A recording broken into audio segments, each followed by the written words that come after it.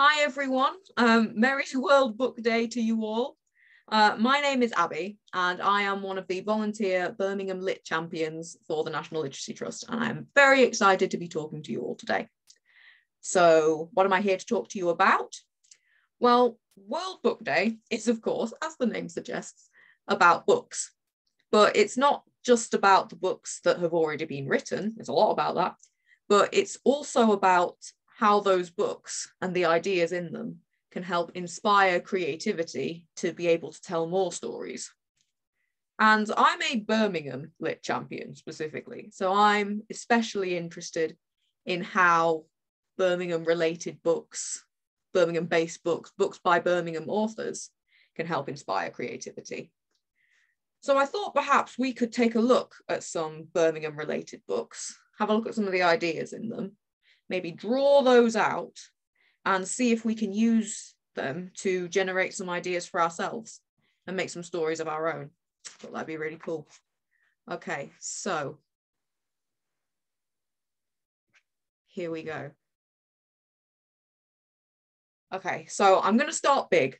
I'm going to start with the really, really famous one that a lot of you have probably heard of already.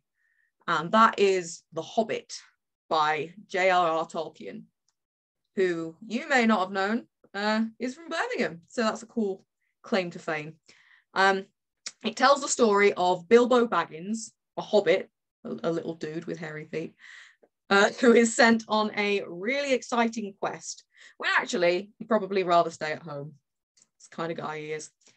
Instead, he's sent to mysterious places like the Misty Mountains. Ooh. And discovers treasures such as Gollum's mysterious ring. And this is all with the intention of finding a great big wonderful stash of treasure at the end, but I won't spoil the ending because it's good. So the next one you might not have heard of. This is a detective novel, and it is by Birmingham-based Catherine O'Flynn.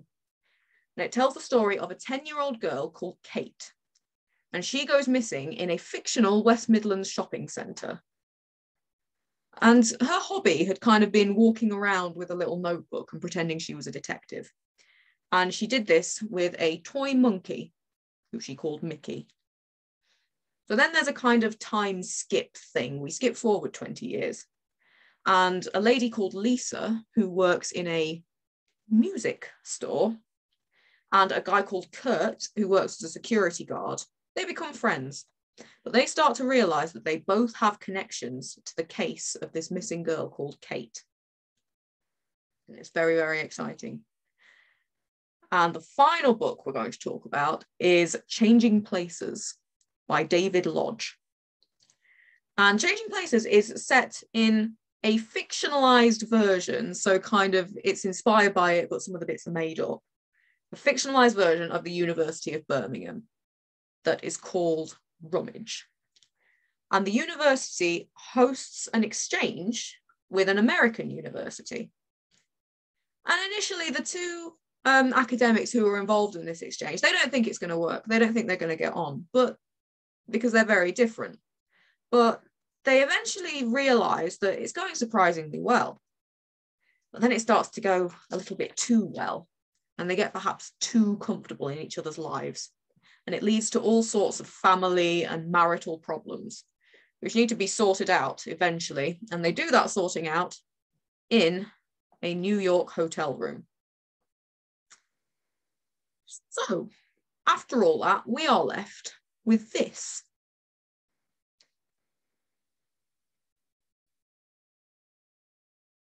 Now, I think that this is a rather good collage of ideas that you could perhaps use to inspire your own stories. So that's what I'm going to leave you with today. I'm going to leave you with a challenge.